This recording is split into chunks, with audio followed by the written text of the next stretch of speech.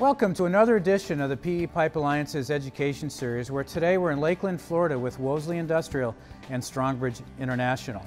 The purpose of today's demonstration video is to show the proper tooling necessary to accomplish a large diameter electrofusion in the field.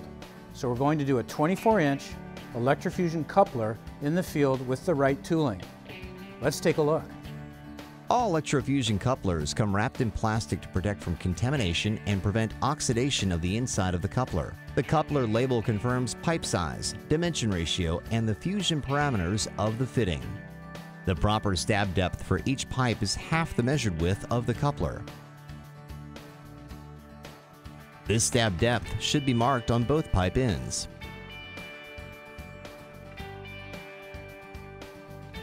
All pipe entering the coupler must be prepped with a rotary peeler to ensure that any oxidized layer on the outside of the pipe has been removed to expose clean, virgin polyethylene.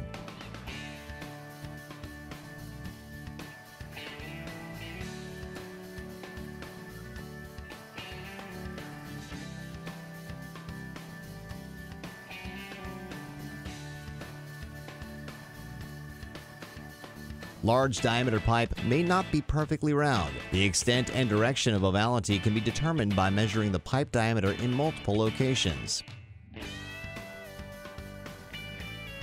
Pipe that is out of round will not interface properly with the coupler, and adequate fusion force will not be achieved.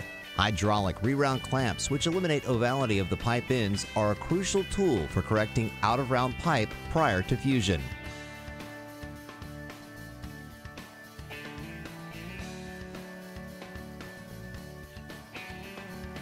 After allowing the pipe to re-round, measuring the pipe diameter in multiple locations will confirm that the pipe is now sufficiently round. Coupler pull tools assist in the assembly of pipe and coupler. Their use is a preferable practice to striking the coupler with a mallet, which could damage the coupler and compromise fusion. 3 flexible restraints must be fused to each pipe end.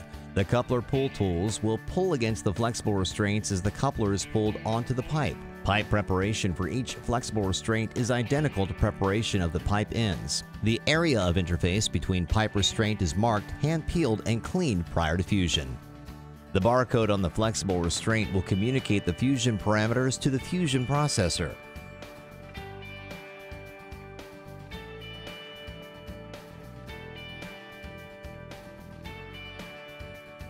The flexible restraints must be allowed to cool for the entire duration of the cooling time listed on the fitting label. After the appropriate cooling time has elapsed, the pull tools can be placed against the flexible restraints and secured against the pipe wall using 2 ratchet straps.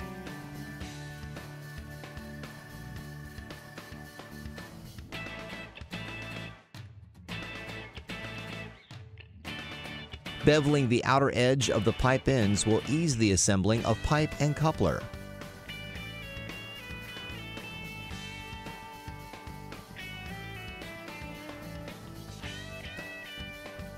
Before inserting the pipe into the coupler, clean the outside of the pipe with isopropyl alcohol with a concentration of 96% or greater. Allow the isopropyl to evaporate.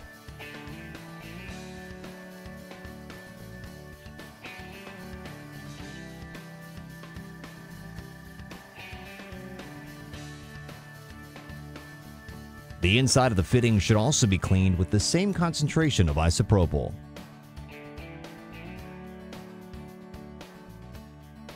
Lift and transport the coupler with a nylon sling. Wire slings and chains can gouge polyethylene pipe and fittings.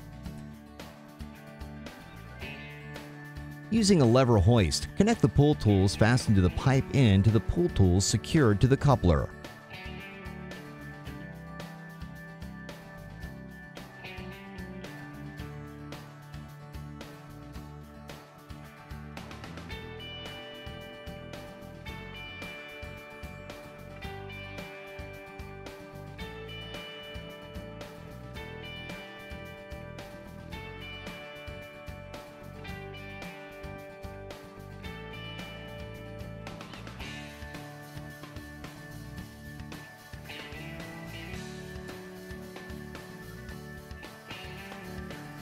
By tightening each ratchet in turn, slowly pull the coupler onto the pipe end until it reaches the stab depth marking.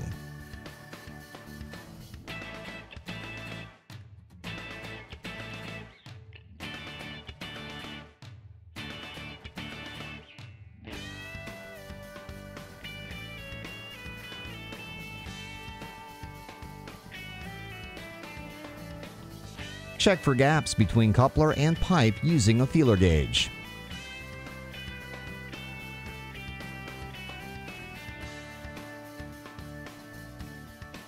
Clean the outside of the second pipe with isopropyl alcohol and allow the isopropyl to evaporate. Disconnect the level hoist from the coupler and connect to pull tools connected to the opposite pipe end and pull it into position.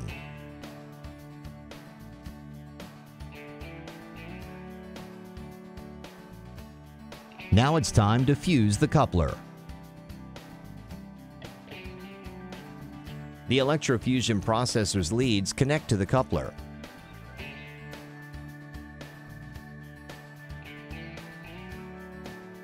The barcode on the coupler will communicate the fusion parameters to the fusion processor. The processor will fuse the coupler for the time listed on the coupler's label. Cool time post-fusion is also listed on the label.